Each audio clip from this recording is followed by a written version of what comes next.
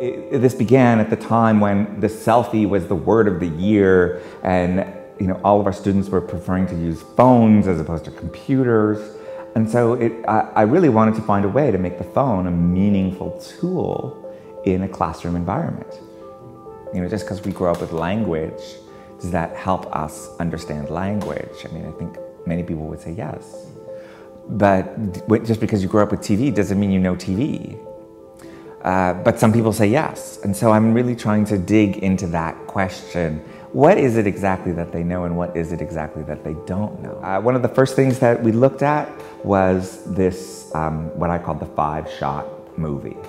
It was a very simple assignment and the students loved it. I got a range of things from people who had never used media before, but were becoming very proficient at it very quickly, to people who had used media before and still couldn't figure out an interesting way to represent themselves. So it was still very telling, and I was able to apply a sort of a grading rubric and an assessment strategy that made as much sense as when I'm reading an essay. I believe that digital tools are as vital as basic literacy tools.